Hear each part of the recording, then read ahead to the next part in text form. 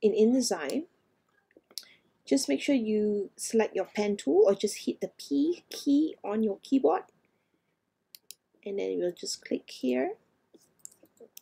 Let me just zoom in. Alright, so just do this. I usually like to do like half of a heart first, and then I'll just, that's it. Okay, do half of a heart.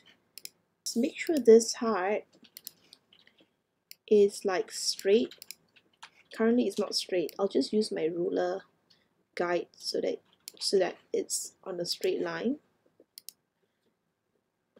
Okay, just click on the heart first so I know where to put my guide, and then use the ruler guide to just adjust it like that, and then click on this point and just align it to the center. Just make sure that it's a straight line. Okay, alright, so once you've done that, you can delete the guide and then use your option or your alt key and just duplicate it, and then right click, transform, flip horizontal, and then you align it to the center, put the hearts together like that.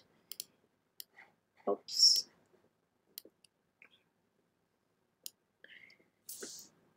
Just make sure it touches like that. I'm not sure. Okay, the points has to touch, so it has to touch like that. It has to somehow touch like that. Just put right in the middle like that. Let's just try. Yep, okay, that's perfect. Okay, just select both and then use your Pathfinder. Alright, you can get your Pathfinder here, or you can go up to Window, Object and Layout, and Pathfinder. Okay, so I'm just going to put the points 0.25 to make it quite small, because at the moment I think the stroke is kind of big.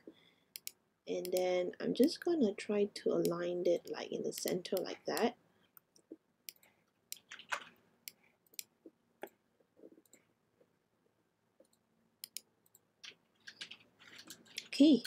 Okay, so that's your heart. We're just gonna make it smaller.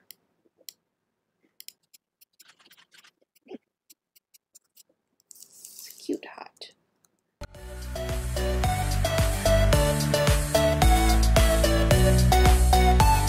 Hey, I hope you like this short tutorial. This tutorial was taken from the How to Create Stickers from Scratch in InDesign, and if you want to watch the full tutorial, click on this video on my right.